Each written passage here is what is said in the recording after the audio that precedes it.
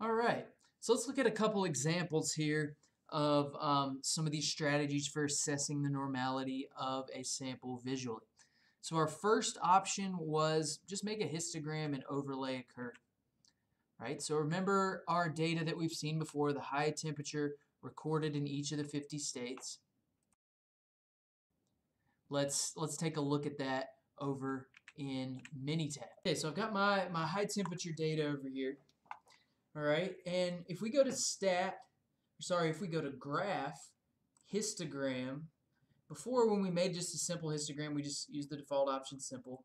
But what if we go to with fit? All right, with fit, if I double click this, all right, it'll just, we can talk about the default options here, but it'll basically just make a histogram of this data and overlay a normal curve. So how does it decide what type of normal curve to do? How does it decide the parameters? Remember, it uses X bar as the mean, the sample mean as the hypothesized population mean, and S, the sample standard deviation, as the hypothesized standard deviation. Now, if you had something in mind that you thought the mean and standard deviation should be, if you click this button, Data View, you go to Distribution. By default, it's going to be on normal, but you can put in a specific mean and standard deviation here.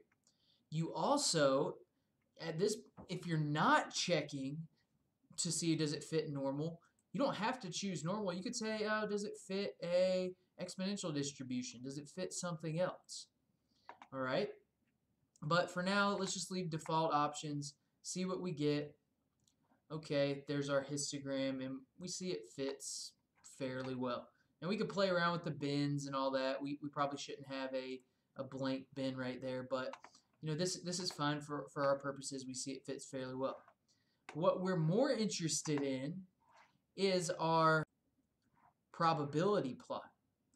Okay, so it's pretty easy. A histogram is just a quick, easy way of doing this, right? But really what we're more interested in is a probability plot. So let's use this same data and do this in Minitab. All right, so we've got this over here, and I'm going to go to stat probability plot, single, and again, I can just use the default options. Now, all we've looked at so far are normal probability plots. You can check for other distributions. Like if I thought this data fit another distribution, you can click that distribution button and choose, or you can put in specific parameters. Okay, but we're going to just go with the default options here and see what we get. All right, so here, this is what Minitab gives us as our default plot, and it does give us some good things here.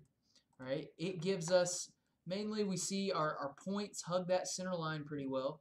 It also gives us some lines on the outside here.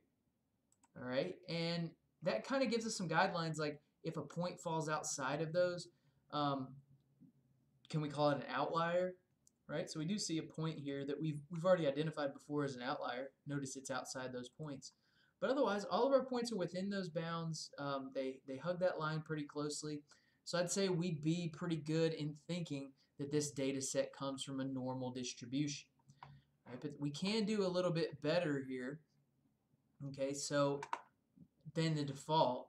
So if we go to graph probability distribution plot, or sorry, we actually need to go to graph probability plot. If I click this distribution button and data display, okay, I don't want those confidence intervals. We haven't really talked too much about that yet. Okay, the other thing that I want to do is I want to make Y-scale score, just because I just think Z-scores just make a little bit more sense in the interpretation. All right, it just helps me a little bit to think, oh wait, okay, this guy's Z-score is a little bit closer to 0, a little bit smaller than what we expect. That guy's Z-score is a little bit bigger than what we expect. All right, remember, when something doesn't fit the normal distribution, having those Z-scores can really help us interpret these plots much better. Okay. So another thing I can do, let's just show an example here. When we go to probability plot single, if I thought that this data was supposed to fit, say, like a exponential distribution. You click OK. But now it's going to do something completely different, right? This was normal data. We're plotting it versus exponential quantiles. All right, so it doesn't fit that at all. All right, but that's just wanted to show, you can, so we're talking about normal plots, but you can do that for a lot of different distributions here in Minitab. All right, so those are some of the edits to kind of make a nice, usable, normal probability plot in Minitab. So hope those examples were helpful for you. Thanks for tuning in, and we'll see you next time.